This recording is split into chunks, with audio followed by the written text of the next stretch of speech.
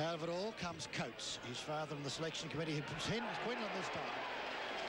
Quinlan this time, he's had a couple of wonderful opportunities to leap.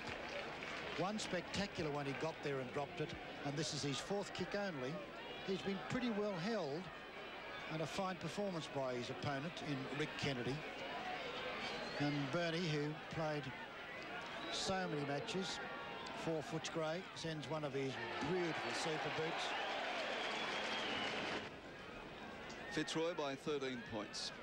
Berry and Rendell. Berry again, another tap off the chest of Edmonds. Cordy missed it. Comes back to Cordy, pushes it across to Kennedy. Kennedy tries to play the field. He'll get into all sorts of trouble. Out to Reid.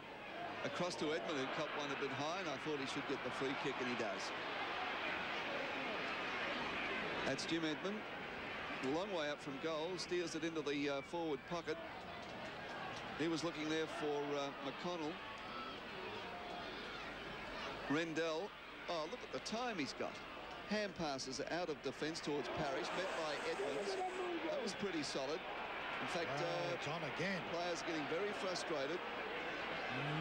Parrish, look at Knight, Stephen Knight, and Parrish will come out with the ball. The free kick. Oh, didn't he take a couple of really heavy ones that time over the head of Quinlan, but the free kick was against Kennedy. And let's see if Mr. Superboot gives it a big one. No, just drives it to position out wide. Look at Sidebottom in the lead. Comes trundling out to it. Picks it up beautifully, actually. Left foots it, does a falling autumn leaves, and the mark was taken by young Gotch. This is one of the trio of young players who've come in. Their fathers all playing for Fitzroy. Out wide, nice hand pass it goes, and driven for goal. Lovely kick. And it was young Gary Pert. And that's interesting, should mention the three. It's Pert and Coates and Gotch, who are all sons of old players. 2 goals to Sidebottom, singles to Grant Laurie, Bernie Quinlan and Gary Pert for Fitzroy, Footscray, Bruce Reid and Jim Edmund.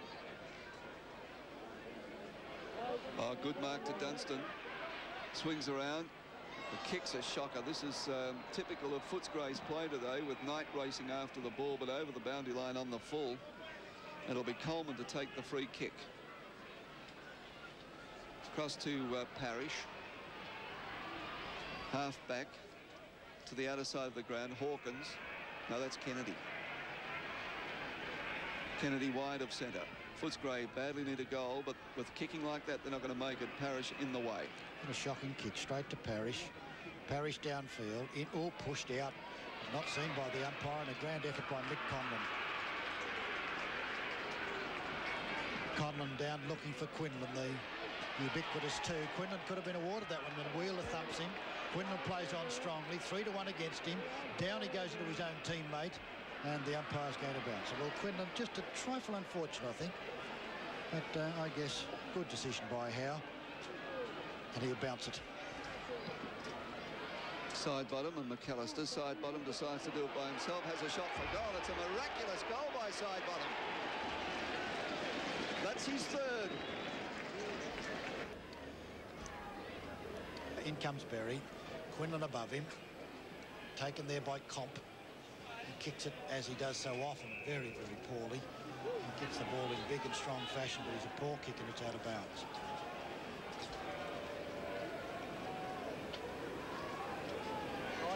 Berry and Sidebottom. Sidebottom off his hands down to Egan. Thornton falls over.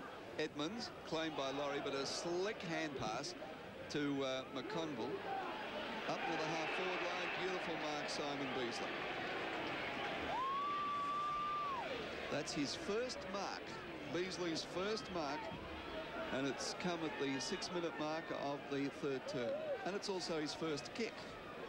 And by the way he's lining them up, it looks as if he might kick it too. Very accurate player. As he comes in, Beasley head over the ball. And it's a goal. That's Beasley's first kick and first goal. That's his 78th goal for the season, Simon Beasley. Coleman, number 32 for Fitzroy, has played him extremely close.